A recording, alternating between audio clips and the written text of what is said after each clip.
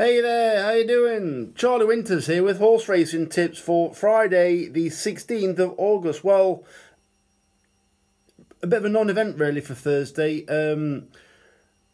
I fancied the selections obviously, but the horse called Premiership never ran a race, and in my opinion it was never due to run its race on Thursday because it never runs like that. It wasn't quite pressing the leaders, but it had a wide trip. It chased a very fast pace where the leaders just capitulated with 2 furlongs to go. It did the same. I think it finished off pretty much tailed off last.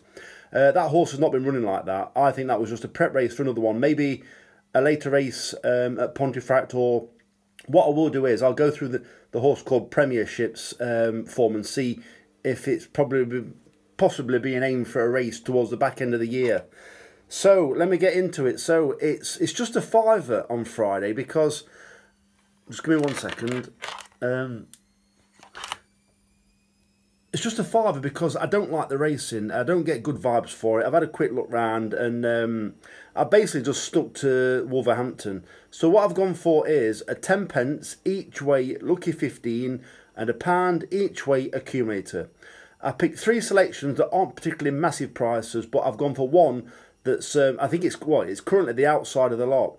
So if that runs well or gets placed, then we've got every chance of getting the accumulator up. The horses I've gone for are in relatively competitive races, but that's not an excuse already. I'm just letting you know in advance. So let me get into it. So, as I said, it's a 10 pence each way lucky 15 and £1 each way accumulator. Comes to a fiver in total. So the first selection is Charlotte's Web in the 225 at Wolverhampton.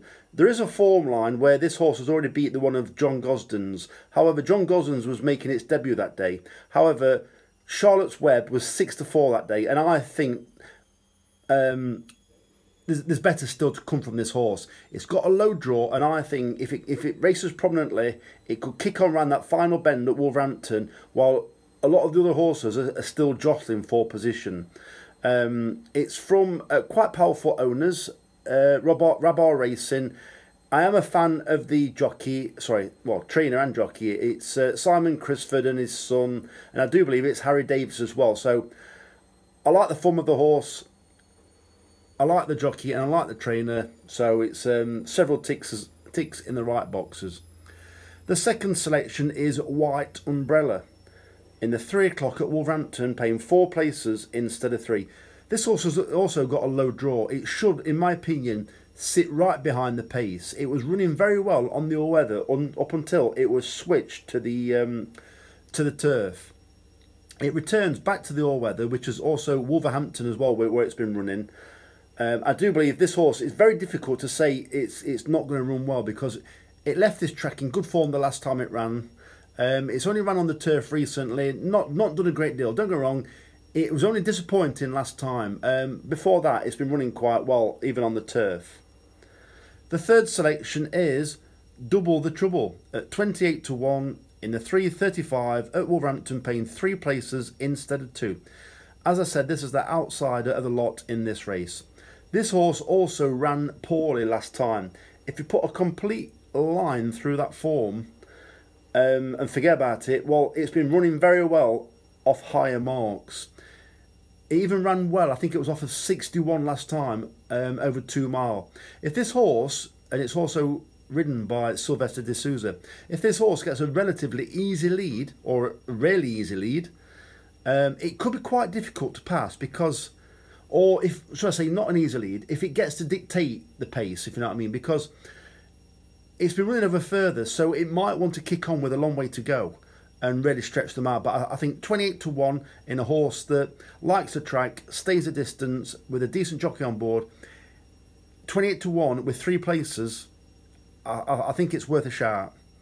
And then the final selection is Ancient Times in the 4 at Wolverhampton, paying 3 places instead of 2. I think it's got a chance. It's trained by Harry Eustace. Harry Eustace, I don't think he's quite got going with his training career yet. Yeah, don't get me wrong, he's had some nice winners, but I think it will come good. Obviously, probably more next year than this year now. But he's a trainer on the rise, and I do like the look of this horse in what is, it's a fairly competitive race for the grade. But yeah, it should be prominent throughout, and I think it's got a decent chance. So I appreciate all the likes, all the subscribes, the extra subscribers. This video is in portrait on my phone. Sorry, landscape on my phone. Can't even get that right. We're only a 50-50 shot. This is obviously in landscape now. I'm not quite sure how to upload it as landscape, so unfortunately you might be watching this sideways. So I'll get that fixed for next time if I do it the same kind of way. So if you give me a like, a subscribe, I'd really appreciate it. I look forward to seeing everybody Saturday, where I'm probably going to get stuck into it a bit Saturday, and it's also the return of the football. Oi, oi! So the very best of luck. Charlie Winters, over and out. Cheers, mate.